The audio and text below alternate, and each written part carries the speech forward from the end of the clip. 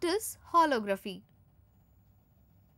Holography was invented in 1948 as a way to create refined images by splitting a light source and bouncing part of it off of an image to a photographic plate while the other part went straight to the plate to form a sort of background.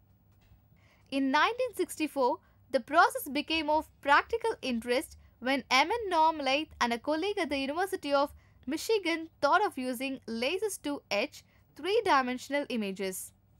The powerful source improved a process that had been of largely academic interest.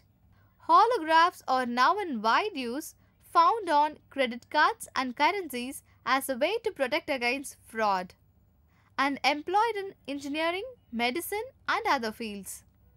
Thanks for watching. Please like and share. Don't forget to subscribe us.